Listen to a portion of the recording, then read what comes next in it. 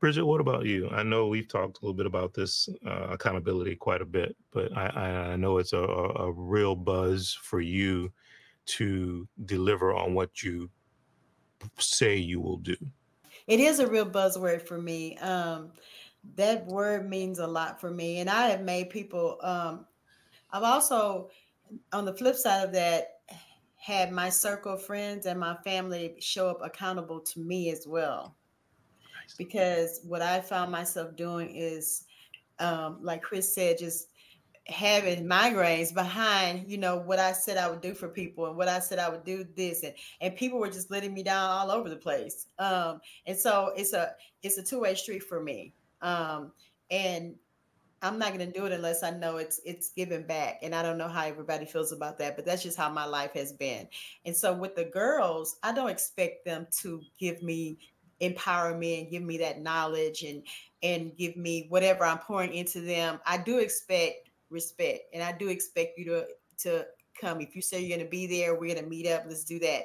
If you say you're going to do this about your life, if you're going to bring up your grades, I'm going to hold you accountable. I want you to hold me accountable as well. So it goes two ways for me. As far as just me being accountable, like you said, it is a big buzzword for me because I'm in service.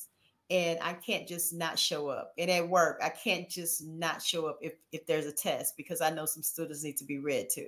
I can't just say, oh, well, I don't feel like going today, so I guess I'm just going to stay home. Somebody else have to do it. Get somebody else to do it. I'm not going to do that. I haven't been put in a position, thank God, in the last maybe 10 years that I could do that. And so I guess God was prepping me for service. Even before then, he was prepping me for service. So I have to be accountable. That's almost my middle name. And so people know if I say I'm going to do, if I say I'm going to do it, and if I put it, even if I don't put it on paper, I'm going to show up, and I'm going to show up as my best self. And that can only happen when I got to truly know myself, though, and my cans and can'ts, and my do's and don'ts, and my wills and won'ts. It only happened when I got to learn those, and then I could honestly and transparently say, okay, this is what I'm going to do, and you can hold me accountable for that. Absolutely. Sean, what about you? Accountability. What are your thoughts and what's been your experience with that? Let me go and get a piece of this one because I like this. I like this question. So I'm a big proponent of your why being so intrinsic that the people around you, unless they're really close, really tight inner circle, they can't understand it. When I sit and talk about my why and what changes I'm going through and what I'm doing in the spiritual space, mental space, physical space, nutrition space, everything is quizzical. And I had to grow past the point where I felt that I needed to explain it to everyone because I had to realize that it's too deep. It's too deep, and it's just for me. It's just for me. So everyone's why should be that deep. Well, hey, I don't have to explain it to you. If you get on the journey, you'll understand in due time. But I can't tell you where it is because my why is understand that, because that's a lot of self-talk back and forth that in the deep nights at 3 o'clock in the morning, no one's there with you. Okay, so that why is that deep. When we're talking accountability, I'm going to say that there is no hybrid. There is no external accountability. There is only one accountability, and that's internal accountability.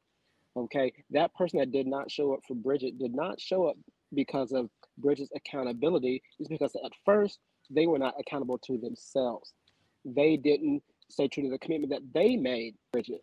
They failed themselves first. Bridget was just secondary or tertiary down the road.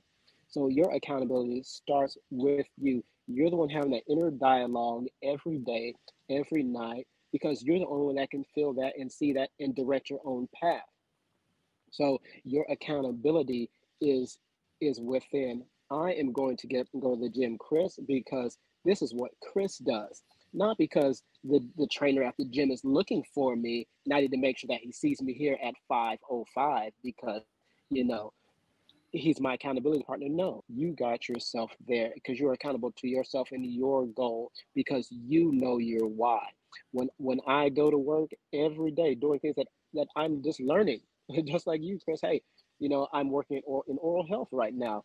I'm not a dentist, but I tell you what, I am engaged and I'm involved because being true to myself is the utmost goal. And when you're accountable to yourself, then people around you are only witnessing the accountability that you have for yourself when you're accountable to them. Remember that the people around us are just mirrors of ourselves. Around us that we're looking at are just parts of ourselves that are reflecting outwardly. So when you're accountable to yourself, only then can you be accountable to other people, because you're only seeing how well you're accountable to yourself when you're accountable to the other person. So if you made it to the gym on time, if you made it to work on time, if you participated in a gala or whatever the event is, it's because you had the accountability to yourself first, and then it showed up by the way you made it to the things that you set forward in your life.